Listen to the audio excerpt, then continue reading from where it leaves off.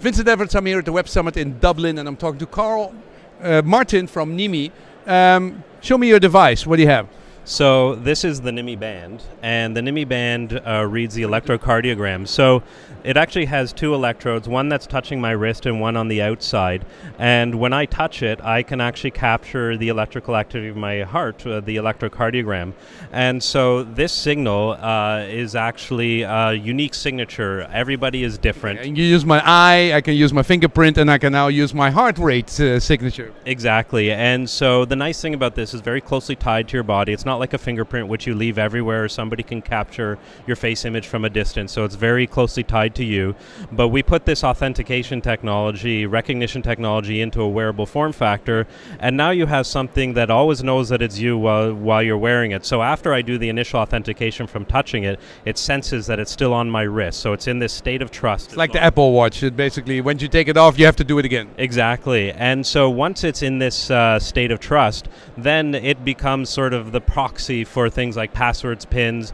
Now we can have a more passive way of interacting with other devices, because I don't have to take an action to enter a password, to enter a pin. Even a fingerprint only knows it's you when you're touching it.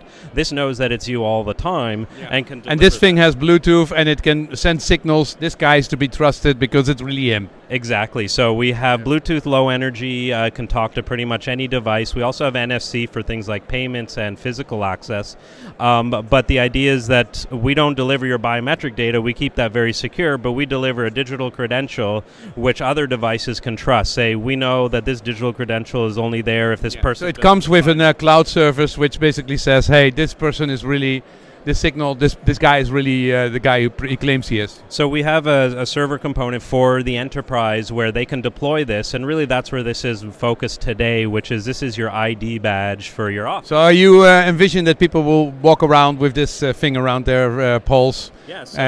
So today it's about the wristband that will replace that ID badge, but in the future really this capability will be embedded in all sorts of wearables. So the idea is that if you're wearing a fitness band, you're wearing a smartwatch, you have NIMI technology inside, so that will also serve as your authentication device. Okay, the startup, where is it located? We're in Toronto, Canada. Hey, civilized part of North America, wow, okay. And where did you get your funding from? So we are funded by venture capital, a mixture of Canadian and American venture capital, about $15 million. 15 million. And how long have you been building this solution?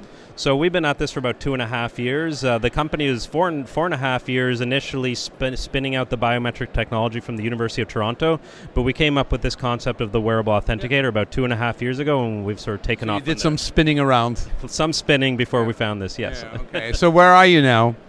So we're about 35 employees. We're in sort of late beta stage with the product.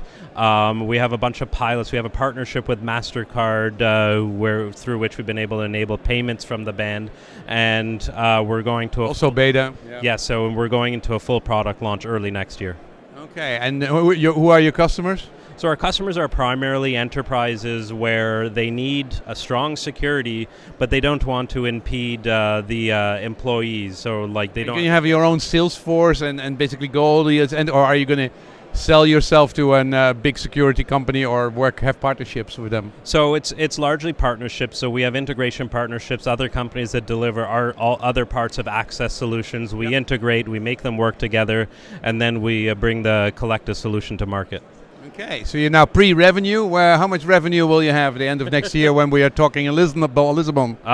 So let's say, you're asking sensitive questions here, but let's just say that we expect to be selling several thousand units in the next year. Okay, and that is how much is in the wristband itself? So right now it's $159. Yeah, but it will be cheaper when you do a little bit of volume. So yes, so right now as a developer kit you can get it, but in volume really we're looking at sub $100.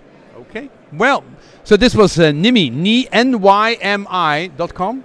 Yes. NYMI.com. And Karl, you are the founder and CTO. And the CTO. This was from the Web Summit. Go and enjoy an armband on your wrist to secure yourself entrance.